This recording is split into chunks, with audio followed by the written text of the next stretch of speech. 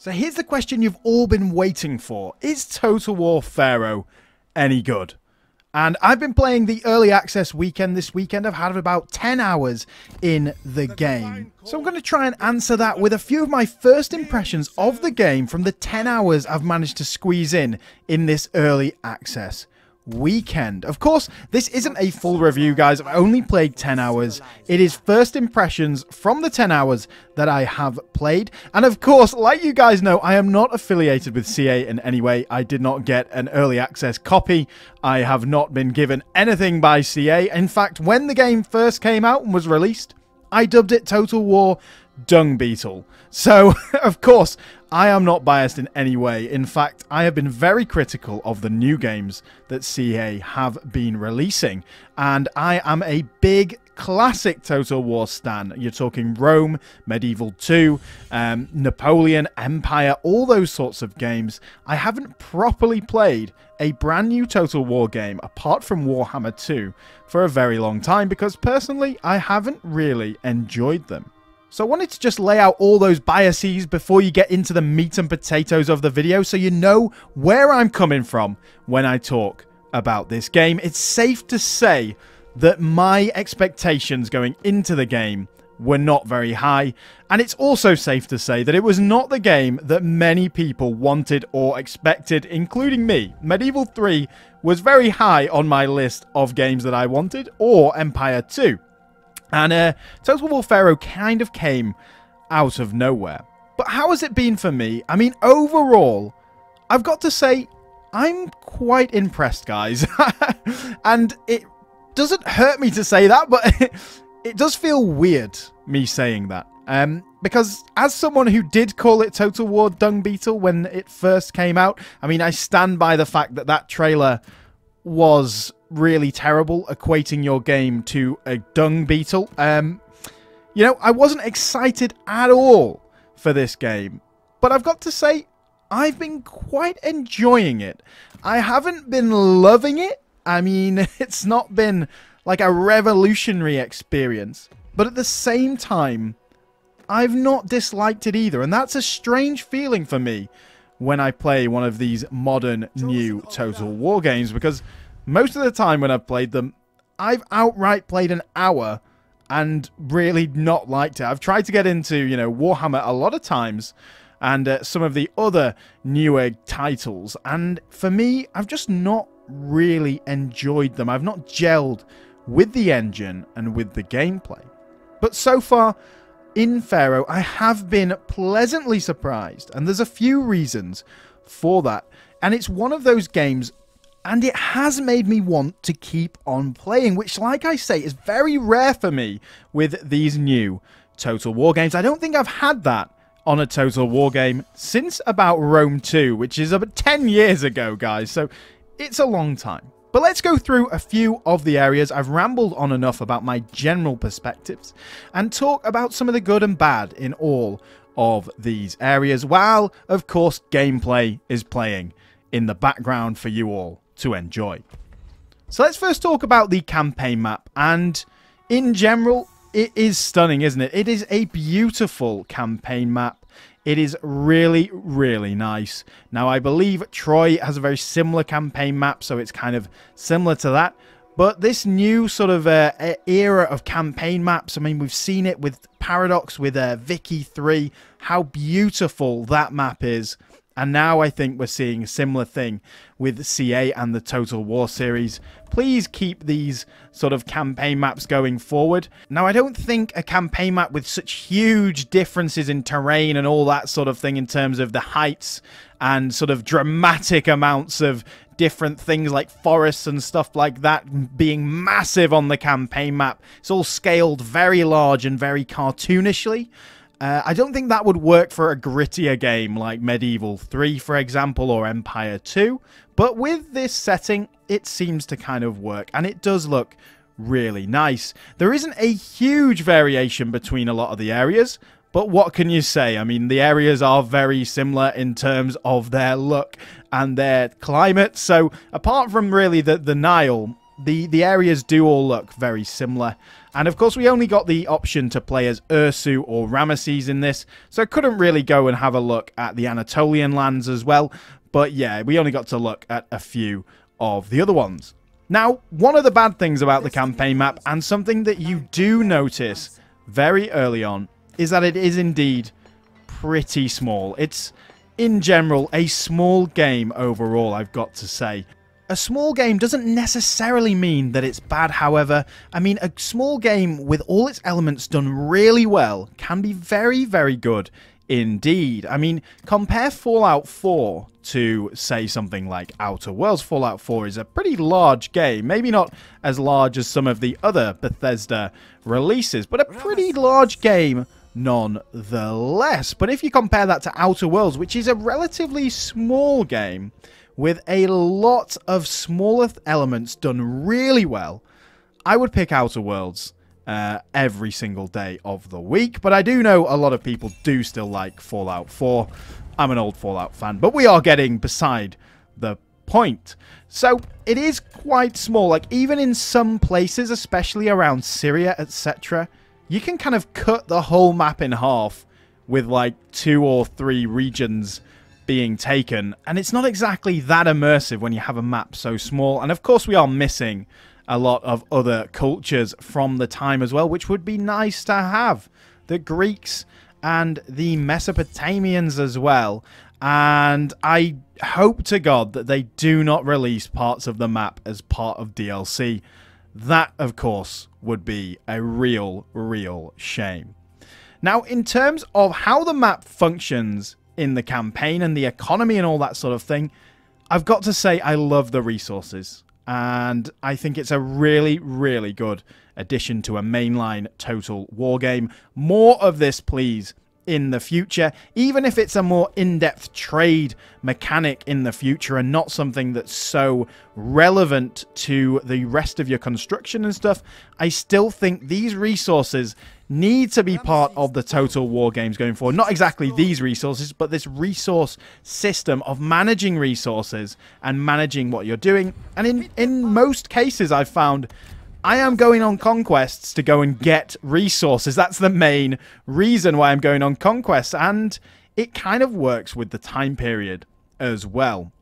Now, I don't know how they would maybe mix this into a Medieval 3 or an Empire 2, but we have seen similar things in the past with Empire, for example, all the different trade resources. I thought that was fantastic. So I would love to see more in-depth versions of this going forward, and maybe a more grittier sort of modular version or a more granular version where you can have a bit more impact on those resources as well. But yeah, the resources are great, and they do affect the economy quite significantly, because if you get into a deficit of those, certain ones like food and bronze are going to mean you have attrition in your troops. You know, no stone means that you can't build. Guys, I would recommend getting stone as quick as possible, because it's not one that passively goes away, so you are always accruing it until you decide to build a building. Wood as well is really important. But yeah, gold I have found is not that important. It's kind of just an extra as a resource. But yeah, it's still worth getting. It's just not quite as important. And I think whether that's realistic or not, I have no idea. But I don't know. I quite like the resource system. I think it's a really good addition to the economy. Now, building-wise, they have touted the fact that there are loads of building chains apparently in the game, and I am still not a big fan of the province system. Unfortunately, I don't think that's ever going to be changed. I would prefer to have full building options in every single city, like the classic Total Wars. That is just my personal opinion.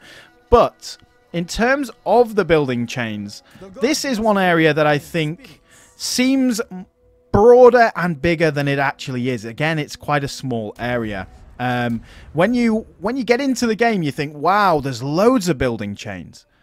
But what tends to happen in a resource settlement that's not the capital of a province, you'll just build all the resource buildings in that region. And then similarly in the other regions in the city. And then the only place that you really differ from that is the region capital. And there you might build some military buildings, all that sort of thing. But because the campaign map is not that big and you're not conquering a huge amount of provinces, it kind of means that you don't really get to specialize those buildings early on and those capitals early on, because you need so many different things. You need all the resources, you need to be able to recruit as well, and you need to be able to upgrade your troops on top of that. So, you know, your first faction capital is quite hard to really just focus, say, on military and make it a recruitment hub or something like that, because you've got so many other pressing concerns. Now, I do like that and dislike that kind of in equal measure, but I think it's just a symptomatic problem based on the province system rather than anything the game does particularly wrong. On top of that, they also have the Outpost System, similar to the town and village system that you had in, say, Empire. Again, I know we keep going back to Empire, but it's a good system. I do like it, having these extra bonuses that you can get in the provinces, but I've got to say, the building options here are so limited. Why could they not have a building chain for the outposts as well that is similar to the buildings in the actual city and is linked to the workforce and linked to the level of the city as well? Because a lot of buildings are blocked off based on the level of the city, very much like we see in every other Total War game. Why couldn't they do that for outposts? And why couldn't we have so many more options? Because I've just found myself, after the first couple of hours, just realizing that you want a trade one in every single settlement, so you're getting more resources. And if you're unhappy in your region, you want a temple, and you might get maybe an attrition one if you are trying to reduce the attrition of moving around some of the more deserted lands. Or you might get a recruitment one, just to get a bit of extra recruitment boost. Like, there's not really that much variation there, and it doesn't add too much into the game except a different menu to click and build buildings. It's not really a huge addition. Now, if they'd have come out and made it really, really varied with lots of different options, I think that would just really bring it to the fore and make it a very powerful and very good tool for you going forward and force you to specialize a little bit more in the cities. Now, with the buildings as well, you have your workforce, which grows, and I do like that system. It's fine. I don't see any problems with that at all, similar to population and religion mechanics that we've seen previously in other games, and it's fine. There's no problems at all that I have with that. You've also got your influence and happiness, and I've got to say that happiness, especially when you are going on the offensive, is very, very hard to come by. Sometimes, like, these dips in happiness are so large that building happiness building seems almost futile. Like, you might have a -20 happiness in a region because you've just conquered it, but the building that you're going to build gives +1. Like, it seems almost pointless. So I would quite like to see that balanced in the future. And I know it's to try and stop you snowballing, but who doesn't like a good blitz campaign? Now, as well, with the growth and the influence, you get the influence within the city as well, the influence over the region. And I kind of feel like the influence plus the happiness is one mechanic too far. The influence kind of just seems a little bit pointless. I don't really fully understand what it's doing. I don't really fully understand why it's there, and I've hardly paid much attention to it. I just look at the happiness and the growth rather than the influence. Maybe I'm playing terribly. That is a very likely scenario. Or it could be the fact that the influence isn't really hugely important. As long as you're just above 50%, it might be good. So whether there's some more impact they can add into the influence, and maybe whether there's more integration with some of the buildings, that would be cool. But yeah, it's fine. It just doesn't seem to need to be there to really add anything into the game. But overall, I have enjoyed the campaign gameplay, and as a massive campaign management nerd, I love the added challenge of balancing all your resources as well. But if you fall behind on resources, you can use diplomacy to set up trade agreements, and in this you can directly trade resources, and I think that's a great addition. And you do tend to trade a lot, and it's almost like a market that you would get in some other games. I'm trying to think like Banished or Farthest Frontier, something like that, where you are paying other people or trading resources with other people to get the resources you need. And I think that's a really good addition to the game. The diplomacy for me so far has been fine. I think it's quite difficult to get alliances, really, unless you're paying them a lot of resources. But non-aggression packs have seemed pretty easy to get. And yeah, it's not too bad. And the AI just doesn't seem terrible in terms of their diplomacy like they have been previously. They seem fine. They don't seem horrendous and they don't seem amazing. I've not had any problems with the diplomacy so far. On top of this now, we've also got a new court and deities and legacies system. I think the court is a relatively interesting system initially, and I'd love to see how it plays out later in the game. But in terms of it being that useful and that important, I don't really get it that much. It doesn't add a huge amount into the game, whereas previously, you know, in a lot of Total Wars, you're just going to conquer areas and take them over. Whereas in here, you want to be named the Pharaoh. Of course, I've only played 10 hours, so I've not got to that point quite yet, because you need a lot of influence to become Pharaoh. And honestly, when you get to the election cycle, or whatever it's called, I can't remember the exact wording of it, the intrigue actions, the influence actions, should I say, just kind of become more of an annoyance that you have to do every turn.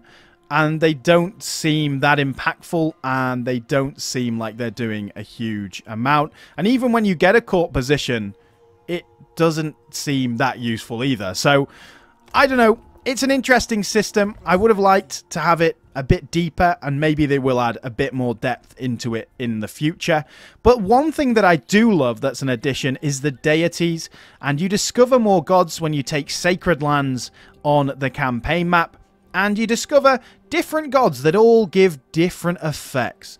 And when you do that, then you can build the temples to them, and you can have different effects, and you can change that god pretty willingly depending on what legacy you choose as well. The one thing that does slightly annoy me about this, though, is that when you do change a deity, it takes 2 turns for the temples to change over to that new deity, and I would like to see an option for you to either change it over or not, because more likely than not, you probably will want it to change over, but you don't want every single one of your temples to change over to your new god. I mean, like, you might change the god over because you want some more happiness, or you might change it over because you want some more military, but maybe you only want that deity in there. I don't know whether that's a balancing thing, so you can't just keep changing the deity, but maybe they want to make the change cost a bit more expensive and then allow you to actually do what you want with your temples, rather than just one deity and every single temple has to be theirs, including the outpost ones as well.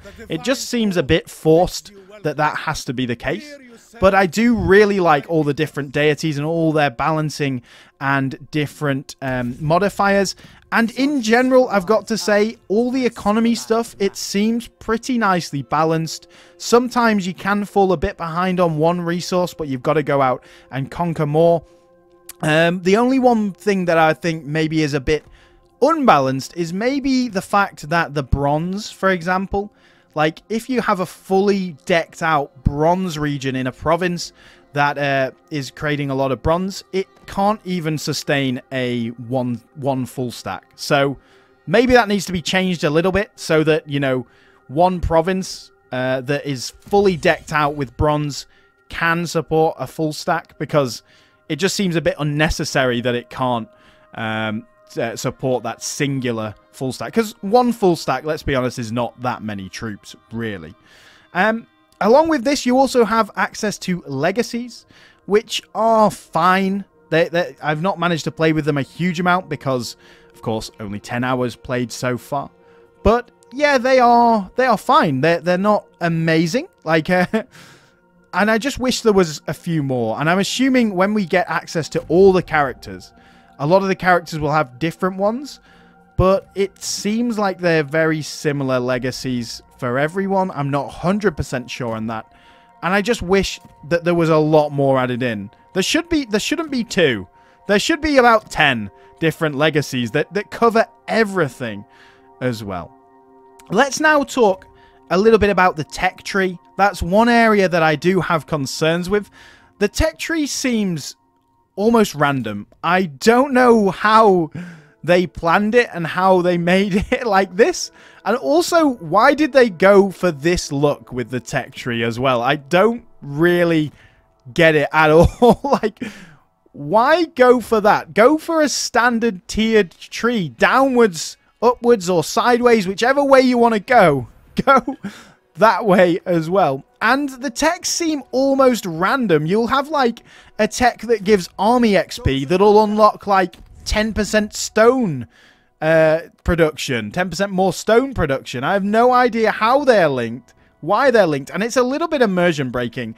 I really would like to see the tech tree organized based on civil, economic, and military, and I don't know whether they've done that so that you can't go OP in one area, but let us choose, man. Let us choose. If we want to go crazy into the economy or crazy into the military, let us choose. Maybe make them take a little bit longer. But yeah, they just seem really weirdly organized and really weirdly tiered. I don't get some of the texts leading onto each other. Just do not make any sense at all. And it would be nice to see that cleaned up a little bit as well. Along with that, leveling up the generals, it seems completely fine. They've balanced it quite a bit. Obviously from Warhammer, where you're getting OP hero characters. These guys are not heroes anymore.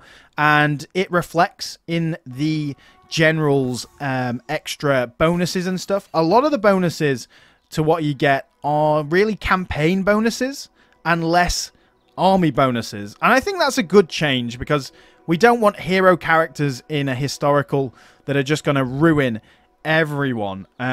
So they've tried to balance that out, and it does seem relatively balanced, because a lot of what you upgrade will actually be a campaign bonus rather than a battle bonus. There are still battle bonuses, don't worry about that, but they have been tempered so that your bodyguard unit isn't so OP and that your army isn't hugely OP as well. Nothing really that new here. Standard stuff from the more modern games, and it's absolutely fine. There's no problems whatsoever with it. In terms of the AI, I have seen some people complaining about the AI on YouTube and on Twitter, of course. I personally haven't had that many problems with it. Occasionally in a battle, the AI will stand off for no reason when they're attacking you, and then you kind of have to goad them into action. But apart from that, they seem relatively standard. Standard Total War AI. Let's be honest, Total War AI has never been amazing, to say the least. So it's pretty much just okay. It's not fantastic and it's not terrible. Like, it's just pretty standard Total War AI. On top of the Legacies, the Deities, and the Court as well, you get this Civilization sort of modifier as well that goes from, you know, prospering to strife down to, you know, collapse of society. And from that, I've found that either nothing will happen, it won't go down, or everything will happen in like 5 turns. So either way, it kind of simulates the quick collapse. But honestly, I feel like the collapse happens very early a lot of the time, and I would like to see that, you know, maybe some of the modifiers reduced on it so that it happens a lot later, because it seems you're only just starting the campaign, maybe only conquered one region or one extra province, or maybe 2 extra provinces if you're going fast, and already society's collapsing and there's a civil war.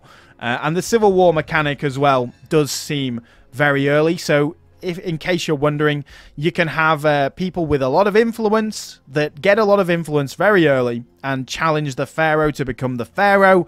And honestly, these civil wars, I've found, have all happened really, really early. Now, I don't know whether that's modified so that we all get to experience it on the early access weekend.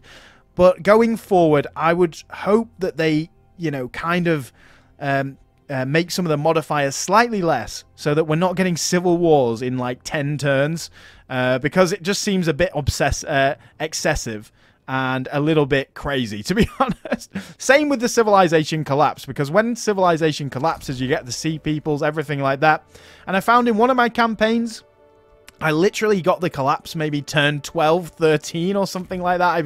It was really early. And at that point, about, you know, 40 units of sea peoples just land on your shore and kill everyone, and you've only got one full stack at that point because, you know, it's not very far into the game and you're trying to balance your resources. So I'd just like to see a bit more balancing with that. And the Sea People's invasion, it seems fine. It's not hugely exciting, but I would like to see it, you know, more of a late game thing that is really devastating rather than sort of a lukewarm early game thing that's not that devastating. I don't know. It's an interesting one anyway, but I think just a little bit of extra balancing needs to go on around there as well. So let's now talk about the battles. And I am someone who hasn't really liked the engine for melee combat since Rome 2. I know it's the same engine as Empire and Napoleon. Please don't comment down below that it is. But I think it's an engine that works fantastic for ranged combat, but it just doesn't work so well for melee combat. But so far, I think they've struck up a relatively decent balance in terms of speed of battles versus tactics of battles. Now, the battles aren't hugely tactical. It's pretty much line of men, line up, go against each other, and who can grind the best. There's not a huge amount of tactics unless you've got a few flanking forces. And I think that's indicative of the time period and the lack of cavalry. And yeah, you have chariots as your cavalry, but honestly, the chariots are very clunky and don't tend to work amazingly. That's what I've found anyway. The chariots tend to charge into units, stop because of the engine, because the engine can't handle it, and then suddenly just surge through the unit. So, like the charge, they'll kind of charge in, stop, and then suddenly there'll be this big, like, tidal wave surge that they do, which I don't know whether that's the engine's way of trying to get around the fact that it can't handle charges. But yeah, the engine still is a problem for me in terms of the battles. But honestly, they've been fine. I haven't really disliked them. I haven't loved them, but they've been pretty okay as well. Now, in terms of the other sort of stuff with the battles, unit variation is a little bit of an issue. If you're coming from Warhammer, you know, it's not going to have the unit variation that Warhammer has. And personally, I don't think it ever could, because, of course, Warhammer is a fantasy world with, you know, thousands of different units for very, very many different cultures. They're all completely different. Whereas, of course, we're talking about a historical where cultures are relatively similar, and warfare at the time was relatively similar across the board in that region. Mind you, don't comment down below saying, actually, you know, these guys used an 8-foot spear and these guys used a 6.5-foot spear or something like that. Across the board, tactics were relatively similar, and it kind of reflects itself in the battles. And it doesn't help that a lot of the time with the units that we've been given, with the people we've been given to play, Ramesses and Ursu, like, you are, of course, fighting your own culture people early game. So you are just fighting units that are very similar to yours a lot of the time. But, I mean, it's been fine. The one-on-one animations, I still think, is an issue. It 100% is an issue when it comes to chariots. That's another reason why chariots are so weird in the game, because the one-on-one animation seems to break when it's chariots. I don't know what's going on with that. Like, you know, the one-on-one animations for the melee units, it looks all fine, but yeah, you get animations crossing over each other, all that sort of thing. I don't really like it. I prefer the old system, but I always have, and I probably always will. But then the chariots do completely just break the one-on-one animations, because they kind of charge through, break up a load of people that have already initiated animations, and then they're kind of teleporting and, well, not teleporting, but rushing back against each other, and it's a little bit weird and a little bit janky, I've got to say. But most of the time, you're going to be zoomed out in the battle, so it doesn't matter too much. Anyway, most of the units look relatively decent, How historically accurate they are, I have no idea. I would suggest that probably not hugely in a lot of cases. But yeah, they're relatively decent. The unit variation is a little bit disappointing sometimes, though, because you've got a unit that all looks very, very similar. Not huge unit variation. A lot of the time, the unit variation is just a different color shield or a different color, you know, headband or whatever they're wearing. And it doesn't really, you know, give that illusion of really detailed and very varied units. But like I say, you're mainly zoomed out as well. Now, the battle maps are quite small, so I don't know whether they're going to expand them in future, but they're relatively small, especially if you get more than 20 units. They're fine for a 20-unit battle. But after that, I would love to see 40-unit battles. I don't know why we haven't got it. Maybe we will do when the game releases or in future. But yeah, we need 40-unit battles and we need slightly bigger battle maps. But then on the other end of the spectrum, the siege maps are massive. They seem huge. And, you know, a lot of the time the siege map in the city is massive, but your guys will just be fighting in one little tiny area and it kind of looks ridiculous. So maybe the siege maps need to be reduced and the battle maps may be increased in size. They might be exactly the same size, but of course, siege map, all the fighting's concentrated in small areas. So yeah, the armor rating for units as well is just a little bit silly. I don't know why they went that direction of having an armor rating for a whole unit rather than individual soldiers within the unit. It just doesn't seem to make any sense. I don't really get it at all. I guess it's to make sure you use missile troops, but yeah, I don't know. Maybe they could represent that still, but still show how many of each, and still have it so that it's, you know, per soldier. Because one soldier getting hit by 3 javelins shouldn't then have the same amount of armor as one at the back of the unit that's not been hit by any. I don't know. It seems a little bit weird. But yeah. I think the battles are generally pretty good. They're pretty fine. Not terrible. Not amazing. And the chariots are a bit janky. But apart from that, relatively good. I quite like them. Now, let's talk about one of the major good things about this game as well. I've got to say the UI is absolutely fantastic. The campaign map zooming in and out from the tactical map down below is glorious. It's really, really nice. The UI works. It's really seamless. I've found it to be really good. And there's a lot of tooltips on there to tell you what to do if you're struggling with what to do as well. I think it's fantastic. I think whoever's designed the UI, well done. Great job. Really, really, really nice. There is one area of the UI, though, that is a bit broken. The fact that when you're on the diplomacy screen, if you click on a region and a nation and you click on them, it won't take you to them. So then you have to go down and scroll through the list. That's just a little quality of life thing, please, guys. Please, CA. Just make sure that you can click on a nation and it will take you to diplomacy with them rather than you having to click on them and then scroll through the list. You might as well just scroll through the list to start with. So yeah, it's just a little weird thing that maybe is a bug, or maybe they will change for release. Now let's talk a little bit about some of the things that I don't really like about the game. Like I said, the Civil War seems a little bit too early a lot of the time and a bit annoying. Same with the Civilization collapse a lot of the time from what I've found. So maybe some balancing just needs to be done. And like I say, the Sea People's invasion is less a momentous event and more just kind of annoying. Like that's it just kind of breaks your stride from conquering other places, and you just kind of get a little bit annoyed by it, rather than it being this big scary event like the Mongol invasion in Medieval or anything like that, or a crusade or something like that that seemed momentous and a lot of things were happening. It just serves more as an annoyance than really this big momentous event.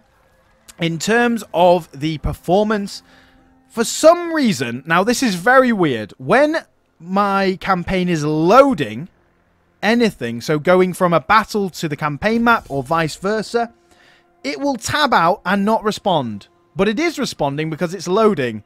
and it will tab out and take me to my homepage, to my, main screen on my computer and load there. I don't know why it wants to do this. Maybe this is my system, but I've never had that for any game ever before. So hopefully that issue is fixed before release. And I have had one crash, but that's it. That was mainly due to that stupid tabbing out loading option. I don't know why it's doing that, but it is quite annoying. And I wish it would just stop doing that. I want to stay on the game when you're loading between screens game, please. But overall, guys, I've pretty much enjoyed it. Now, I would recommend you don't pre-order the game. I recommend don't pre-order any game, in fact, just because you never know what's going to happen. You don't know what state the game's going to be released in. And I would say wait for a very trusted review source to come in, which hopefully should be me. So if you are interested in my review of this game, it will come when the game comes out, and I've had a bit more hours to play. So do subscribe and like the video at this point. That would be fantastic. But yeah, in terms of pre-ordering, it's still an exorbitant price, I've got to say. It's still very high price, and the DLC policy just does really rub me the wrong way quite significantly. I've got to say it's a little bit dodgy. I don't really like the fact that it is so expensive for this game, for a game that's so small. So, like I say, wait for people to review the game before you decide whether to get it, especially when it's so expensive, and especially in these times of high inflation. Please don't spend your money on this game if you don't think you're going to enjoy it, and wait for some trusted reviews to come out from people that you trust, guys, people that you trust. And like I say, this video hasn't been a review. I've only played 10 hours. This has just been my first impressions and thoughts. But overall, I've quite enjoyed it. I've been pleasantly surprised. And I don't know whether that's because I had such low expectations to start with. But for me, I have relatively enjoyed it. I think it's been quite good. It doesn't revolutionize the genre or anything like that, and I think CA still is struggling to stand up against the offering that, say, Paradox has. Maybe not so much some of the newer Paradox games, but some of the games that they've got in the catalogue, like EU 4, Hearts of Iron 4, and Crusader Kings 3, are games that will go on for a very long time, and already have been going on for a very long time in two of those cases, and just stand up a little bit better. But overall, I think relatively decent. I've enjoyed my time playing it, and I can't wait for it to be released, and then I'll see. We'll see, and I will review, and I will probably do a campaign as well, maybe as Tasauret, or the lady. I can't remember what she's called, but yeah, as her, that should be quite fun. But anyway, guys, I hope this has given you a bit more of information about Total War Pharaoh. Hope you found it useful as well, to see whether it's worth looking at the game when it comes out and you've seen a few reviews. But like I say, I will be releasing my own review at some point as well. But anyway, guys, thank you very much for watching. It's been a pleasure as always. Please do like and subscribe. It really does help the channel out. And I will see you all again on the next video.